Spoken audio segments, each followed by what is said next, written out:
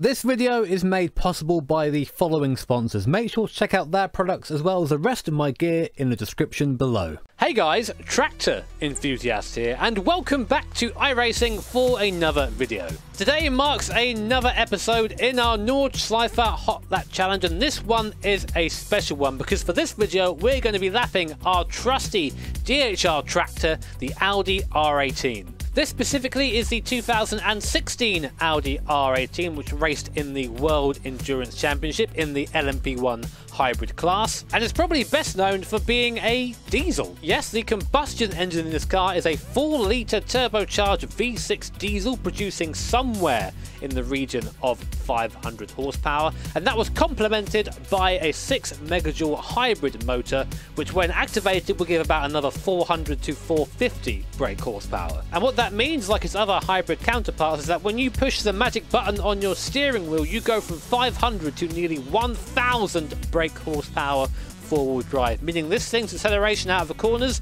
is just absolutely ludicrous. I think it's fair to say that I probably know this car better than any car in sim racing at the moment, so I'm very curious to see just how fast it will be able to lap around the green hell. So without any further delay, let's go see how fast our glorious R18 tractor can lap the Nordschleife. So then, you join us on the outlap around here in the Nordschleife in our trusty tractor, the Audi R18. The reason why I am not doing a standing start like I usually do for these videos is because I have to make sure I get my tyre pressures up and keep them up if I want to go as fast as possible for my flying lap. Of course, that's something that you can kind of get away with in the Assetto Corsa, not so much in iRacing.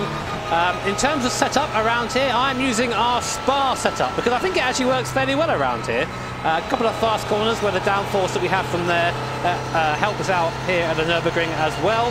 And also, probably the biggest downside is we're lacking a little bit of top speed coming down the back straight, but it should be fine. I'm going to be saving my boost for that, and on that note, we'll very quickly go into the boost. You can see there in the top left-hand corner of the steering wheel, the number which is going up right now is how much charge I have in the battery. Ideally, I want to start my flying lap with that number reading 100. The number below that is how much of usage I have left on this lap. There's a limit of battery charge you can use over a lap. I've currently used 9% because I'm literally just cruising around right now. But again, the goal really at the end of the flying lap is to have the blue number read 0 and the red number read 100. But that might be difficult to do around here. But anyway, guys, I will leave you here and come back to you when we are coming down the back straight. Okay then, so here we are hurtling down the back straight here at the Nordschleife, getting ready for our flying lap. One last big braking zone and we should have 100% charge on our battery so we can attack our hot lap properly. Easy on the brakes down here, very easy to hit that bump and go off to the left. I've never done that in practice. No, not this guy. Last corner, down the gear, and on the power, four-wheel drive on the exit to start our flying lap. Easy over the bump, so easy to lock up there. Big set of marks from someone who did that earlier, definitely not me again. And now we plummet downhill towards Hatzenbach. So easy to be flat down here. We've got lots of downforce. Just keep your foot pinned to the throttle and all will be good. Car moving around a lot over the bumps as you expect it to. Very long on the brake pedal just to make sure we recharge our hybrid. Watch out for the curbs through here. VR makes it a lot easier to spot, I must say.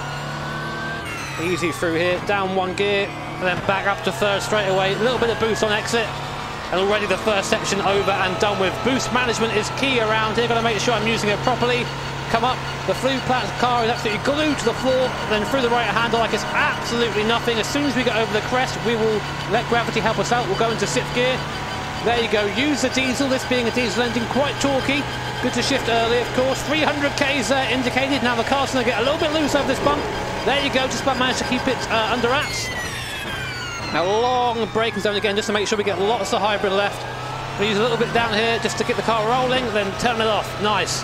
The sense of speed in VR is absolutely fantastic down here. Hopefully it translates in the video somewhat.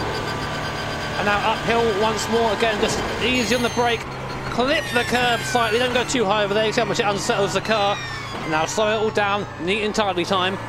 Get as close to these curbs as you can without touching them. And on the power, 950 to 1000 horsepower when you're coming out the corner with the boost on. Absolutely fantastic acceleration. Now for the fast left-hander, just a small blend of the throttle through there. You can probably go through there flat if you're feeling a little bit confident, but I want to make sure I get around. Now again, good to be neat and tidy down here. When you aren't using the boost, the car is effectively rear-wheel drive, so it's quite easy to get the car squirrely if you're being a little bit too optimistic with the throttle. There you go, nice through here. Now for miss, hit, miss. Can we get it right? Yeah, we did. Nice. Okay, cool. Right, we want to brake quite early for this hairpin. So easy to lock up through here, the change of elevation. You see a little light coming on there if you go back in the video at the top of the cockpit. That's just showing that I've locked up.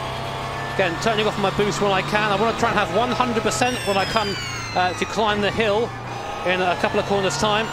Not this one. Already using a bit too much boost there. We're going to cut it there at 69% because that's a hilarious number. 5th gear, and now we want to be long on the brakes here for this right-hander so we can have as much boost as possible for this uphill. I'm not being very efficient with my hybrid right now. Oh, a bit wide there, nearly clipped the curve. That would have been a spin if I kept on the throttle.